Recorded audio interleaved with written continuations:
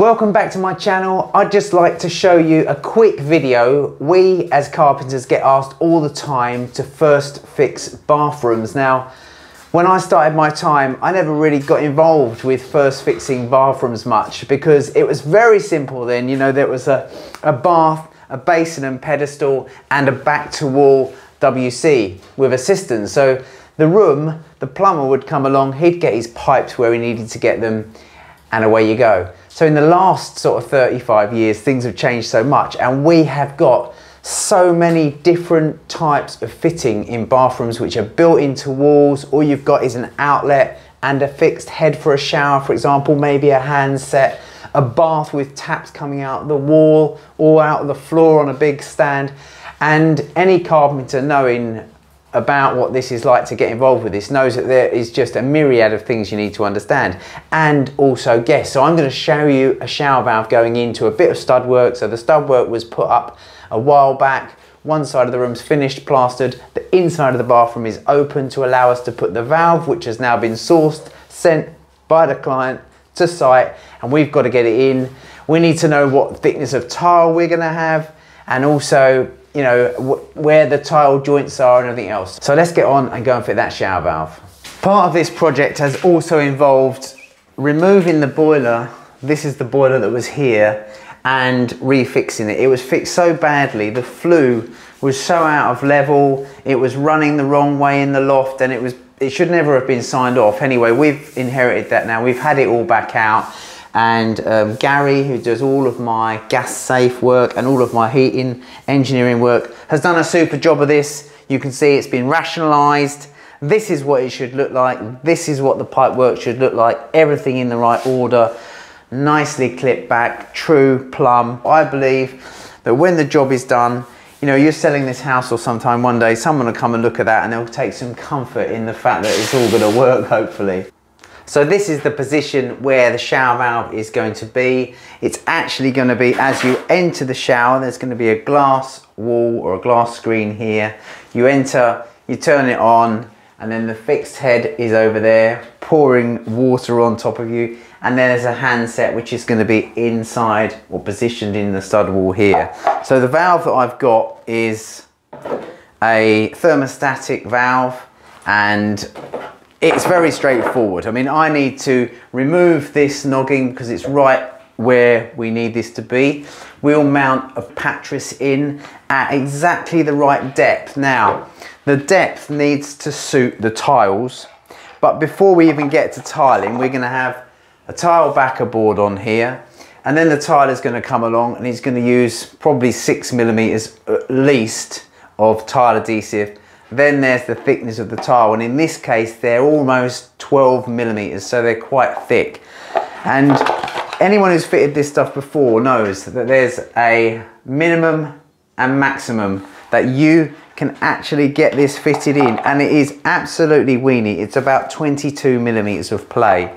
So what you need to do, what we tend to do, is make sure that we've got, where it's wall thickness minimum, we try to make sure our backer board is just the other side of that to allow as much for the tiler to get his tiles in.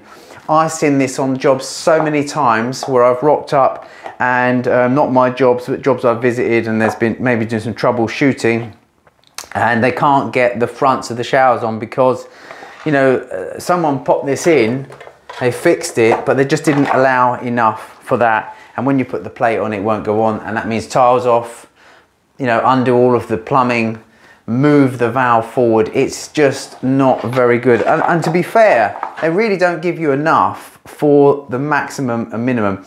Even if you had your backer board right on the minimum line there, for our case, you just about only just get the tiling in that space there. So I do think that manufacturers need to re-look at this, because it's okay if you're using a really thin ceramic tile, but who uses those anymore? We're using porcelain, we're using sort of minimum 8mm thick, maybe 12mm thick in some cases. That's what we've got here going on the walls. So I do think that that's a big issue. So I'm going to get on, remove this noggin, get the pattress in, screw this on, and then we'll hand it over to the plumbers who's going to bring the hots and the colds in, and then I will be boring a series of holes through this partitioning to take our pipes where we need them. So using a multi-tool, I've cut through the fixings which enabled me to pull out this noggin, get it out of my way. All I've got to do is just remove the cables from it just by cutting carefully through there, take the cables out of the way, and that gives me the space I need for the pattress, which is the first job. So I'm going to set the valve at 1200 to the centre of the finished floor. So that's the very first job. We're going to get that line through. That's our datum, and we'll take everything off of that. So there's the centre of the valve. The next job is, let's get a pattress in behind here, big enough to take the valve. So this is the valve, thermostat on the bottom, and we're going to basically line up this, the centre between these two spigots is going to be the centre. So we want a pattress big enough, so let's make it plenty big enough. Let's make it 400, so I'm going to make one 400 and 355. So we're going to cut that, get that fixed.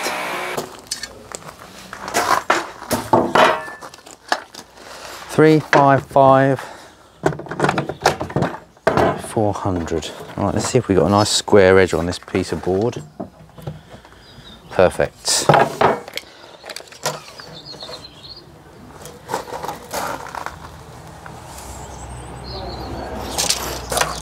$400.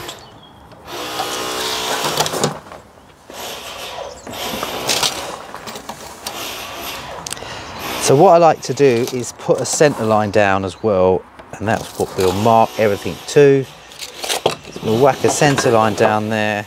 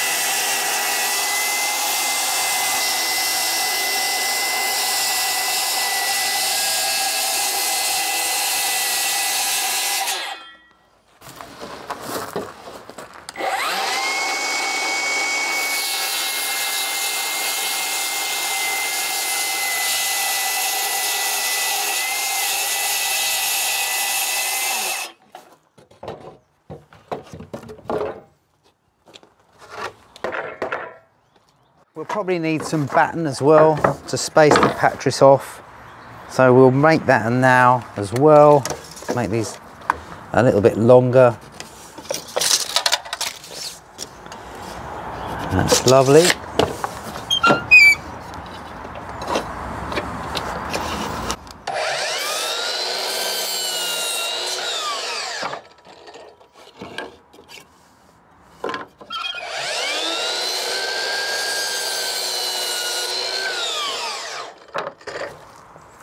So that's the parts that I need. We'll run them in and get them fixed up.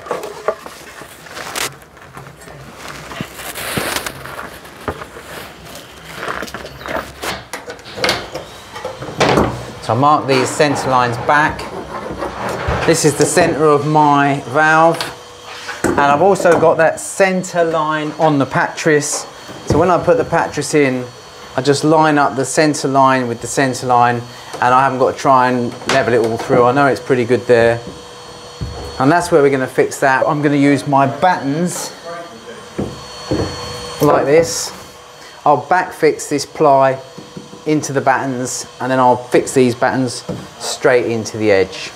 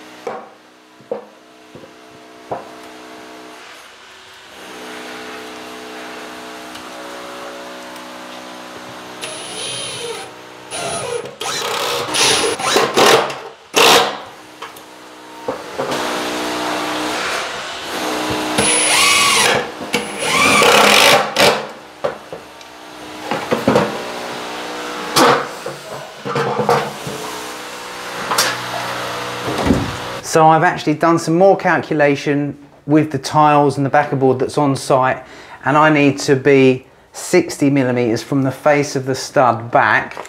So the pattress is 18 millimeters too, so that'll be 78 millimeters altogether to the back of the pattress. So if I mark that on this stud, it gives me roughly 18 millimeters. So if I get some more strips of OSB, which are also 18 mil, mount them on the back, it means I can put my pattress all the way to the back.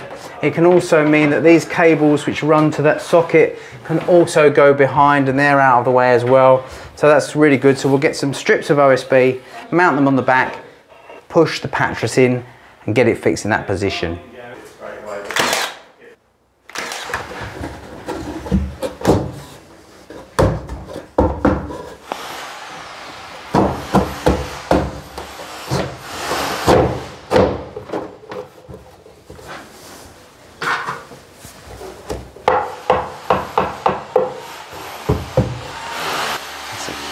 Exactly where we want it.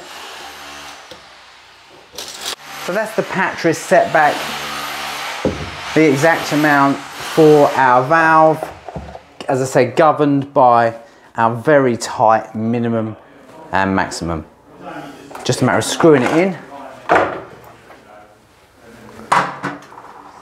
And then we can drill our holes for the services. And it's a nice and solid, strong job, which is what you want. You want these to be super strong and secure.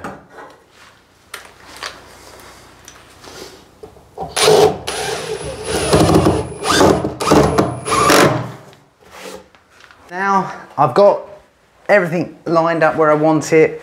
I just have to get this fixed in now so the plumber can come along and put all of his pipes to it. So I'm setting it obviously centrally to everything. We'll put a screw in one corner here like this, and then I'll get my laser, plumb it all up, and the job is a good one. So using the laser, I'm just coming all the way through the center of these parts here, and that'll give me a really true, it's very difficult to plumb these up otherwise. There's nothing to put a level on, the only thing you can do is measure down these centers with a laser and attach it. And we'll get another screw around the back here.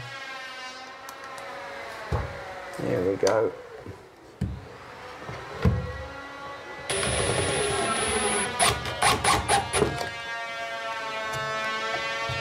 And that's it. We have our valve fixed. We've got the hot and cold in. We've also got the handset pipe which travels through the partition here up to what we call a back plate elbow, mounted and ready for its board. The last connection we've got to do is for the fixed head, which is chased in the wall, comes through the stud work, through these studs, 1, 2, 3, and will join into this feed here, which comes out of the valve on the side at the top. So I'm going to drill through these joists. I want to show you a quick tip here. I've just drawn a line dead level where I want the pipe. Now I'm going to use a block of timber with a hole in it and a center line. I just offer that into the stud.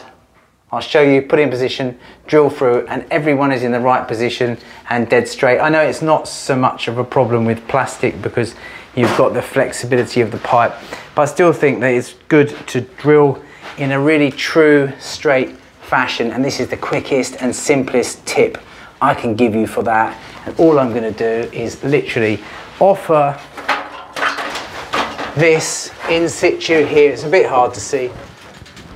I have a centre line on there with the line on my stud, and then I'm just going to drill through, obviously.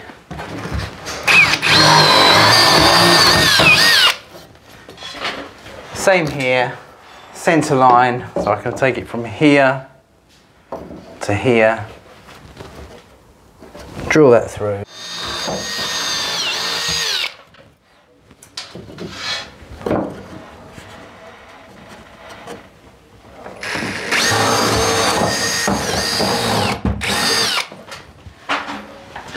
So that was how I like to first fix for a shower valve. There's the Patris 18mm OSB. You can use plywood. It's never going to get wet. If it gets wet, then you're in big trouble. Nothing should leak. We leave everything under test, so it's pressured up. The water's actually in the valve, and that's how we like to operate basically. So we know that every joint is checked before it all gets covered in again. Then we've got a couple of timbers there, which the Patris is fixed to. The Patris is packed off the exact right amount to make sure when the tiling shroud is on that we have the correct amount for the maximum and the minimum on the wall. And so there we have it. So that is the tiling shroud. That gets screwed on there. And that's it. And you can see all the pipes run off to their relevant positions. And it's always a lot of work. But anyway, I hope you enjoyed watching that. And if you've got to do them, basically that's how we do them.